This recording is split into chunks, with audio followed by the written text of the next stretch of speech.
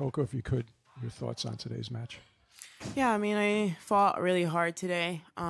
Overall, I think I played well for the most part. I just didn't take care of my serve, so that was the biggest difference. Too many free points on my serve. So yeah. Okay, thank you.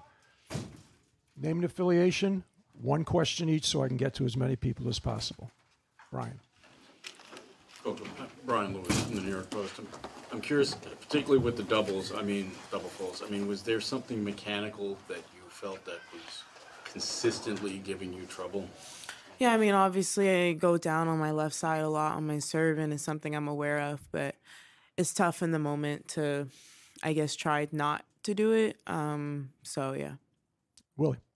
Willie Weinbaum from ESPN. You've just described a mechanical thing. What was going through your mind as your serve was deserting you? Get the serve in.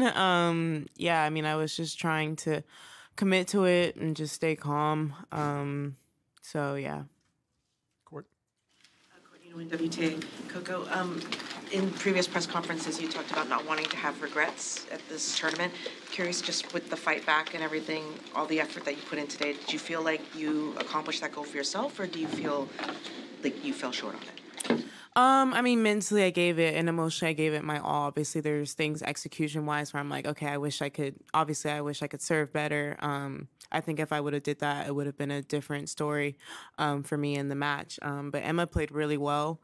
She did, I mean, everything well. I thought she was really aggressive on my second serve, so putting more pressure on my serve and being solid from the baseline. And, you know, I expected that going in. So emotionally, I have no regrets, but obviously I wish I could execute things better.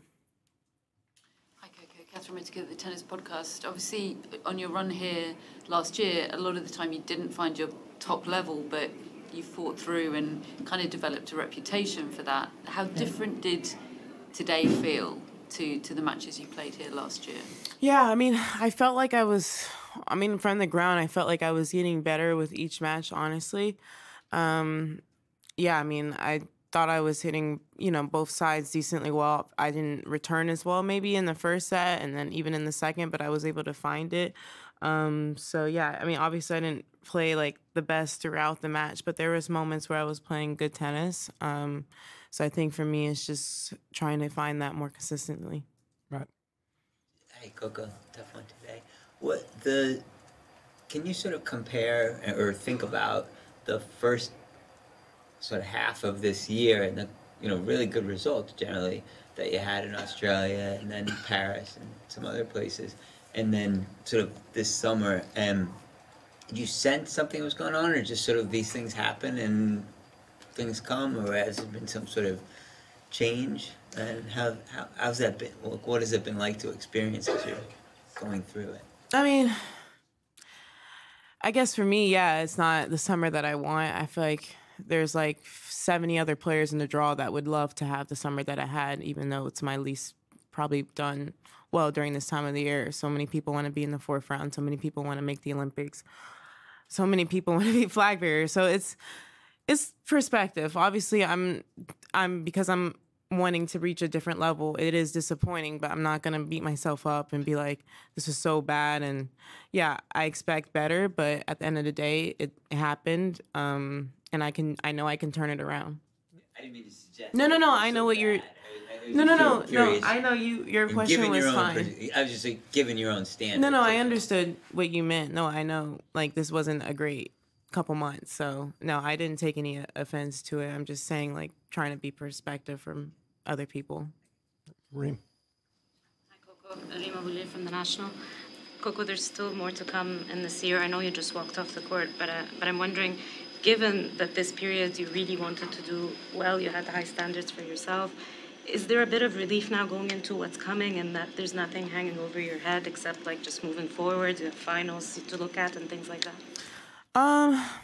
Yes and no. I mean, I don't know what my schedule will look like at the end of this year. I feel like I want to spend a good training block. I hadn't had that since maybe before the clay season started. So, yeah, I think we'll see how Asia goes, and we'll see. I mean, obviously, if I qualify, I'll play. But I I think for me in the long term, I definitely want to get a good training block, and I guess we'll see, how many tournaments I play for the rest of the year. Howard, then Darcy. Howard. Hi, Coco. Howard Fendrich with the Associated Press. Could you describe what Emma did that troubled you, maybe even each of these last 2 times you've played her, and was there anything different today? And also, you got to know her, you probably knew her already, but I'm imagining in Paris there was some extra time there as teammates, and just maybe if you could describe her as a person off the court. Yeah, no, I think she played me similar to how she played me at Wimbledon. And, the difference in Wimbledon today, I think I was just mentally better. So that's why I got to the third set.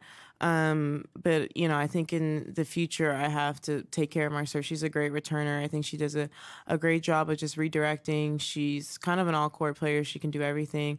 So I don't think she changed how she played me from Wimbledon to now. I think for me, it was just all on my end of the court. Obviously, she's a great player. And as a person, she's a super nice girl. I've got to know her over the Olympics, and she's super funny. She's kind of the opposite of how she is on court. She has a lot of personality, but she doesn't show it as much to you guys. But yeah, she's super nice, and I always root for her. And yeah, it was a battle today. But if you had to lose, it's I'd rather lose to a good person off the court. Okay, Darcy, and then last question is Cindy. Darcy. Darcy Main from ESPN.com. Other players have talked about the fatigue and they felt after this summer, particularly with the Olympics, and their energy levels maybe not being quite where they normally would this time of year. Is that something you felt coming to New York? No, I think, I don't know. It's a tough question because I feel like I felt ready and I felt like physically and mentally ready, but for sure, I think in Toronto and Cincy, it was a little bit mentally draining, those tournaments, having to switch surfaces. And it's tough when you're trying to find your game and you're just used to just maybe a certain type of year. But coming into this, I didn't feel any exhaustion. I was actually really excited to play. And I didn't feel any type of things. I was just ready to go on court. Even today, I felt ready to go on court. I was excited. So, but I mean, if that's something you have to deal with every 4 years, so it's not that big of a deal. And every Olympics I can qualify for and I'm healthy, I'm definitely going to play. So I don't blame it on that. Right. Cindy, last question, please. Thank you. Hi, Coco. Cindy Schmerler from the New York Times. Arina Zabalenka, when she was struggling with her serve, hired a mechanics coach to help her deal with it and restructure her serve. Is that something you would consider? For sure. I definitely want to look, get other opinions.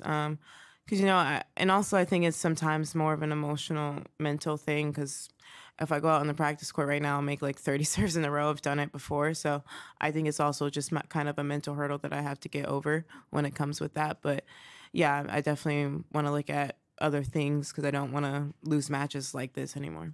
Thank you, everyone. Thank you, Coco. Thanks.